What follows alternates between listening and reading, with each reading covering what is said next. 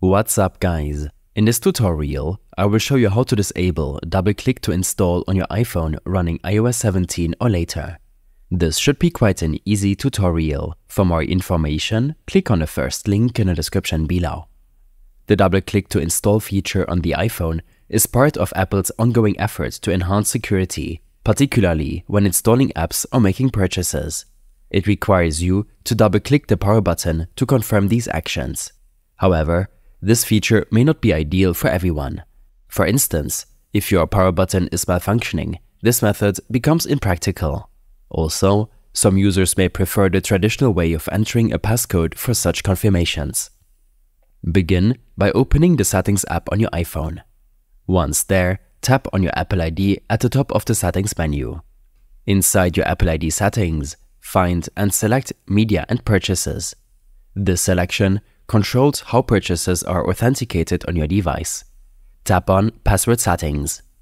Here, you'll find options related to password requirements for purchases. Make sure to enable the Always Require Password option. Also, turn on the Require Password for free download setting.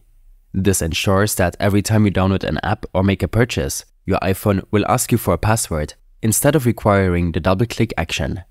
Now, go back to the main settings menu. Scroll down until you find Face ID and Passcode.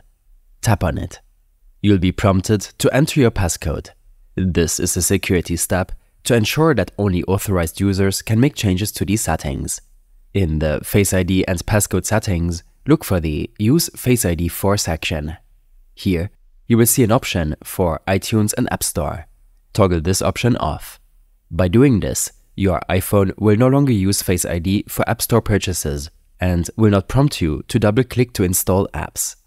Remember, these changes are reversible.